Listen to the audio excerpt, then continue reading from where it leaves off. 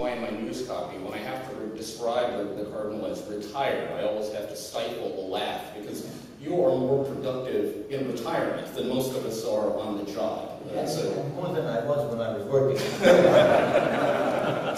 Thank you, Cardinal. Tal. Well, I'm very happy to address this crowd, especially after Cardinal's words, because I think that my main message is basically take example from him and do it as much as possible in the region.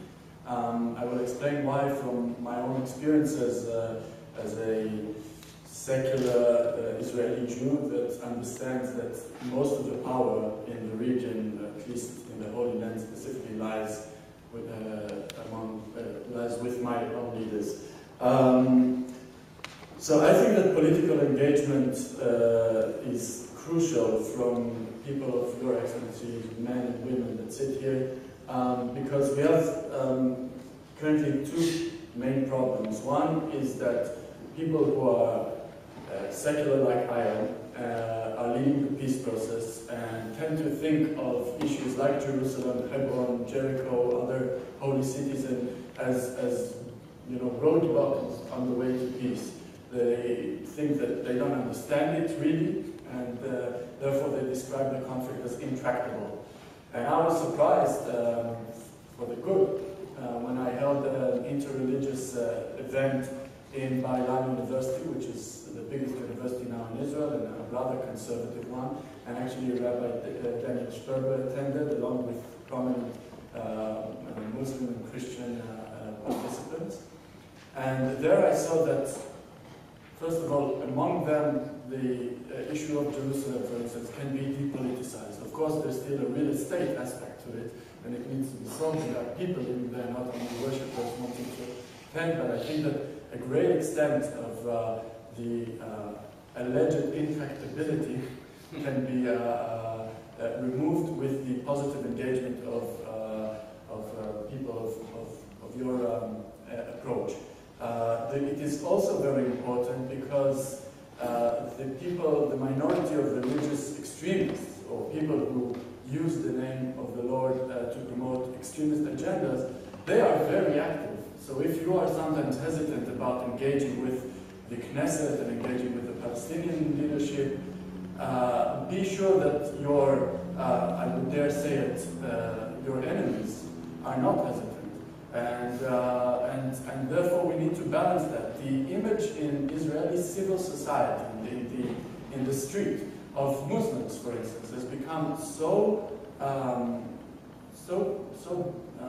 it became so bad. I mean, the image of Muslims, for instance, that only positive engagement, the likes of which Rabbi Sperber is engaged with his partners in the region, only that can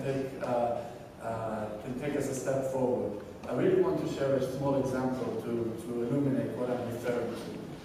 Now, Jericho is an old city, holy for the Jews. There's a very holy old synagogue there. But it is also a city that is in the heart of the Palestinian future state. It is in the heart of the 8 territories now, so even Jews and Israelis cannot enter there without a special permit. There is, nevertheless, a group of devoted Jews that pray there on a monthly basis. They coordinate their prayers with the Palestinian Authority and with the IDF, and even when there is no full peace, they do pray there, and they are welcome. When there are people who come, those enemies that I described, and I can name them, Baruch Marzel, Itamar Ben-Gvir, this gang of people who use their prayers for PR to promote hostility, and not to pray to God, but to pray for the press release. These people came to Jericho and accompanied with many video cameras and without any coordination, and they were stoned.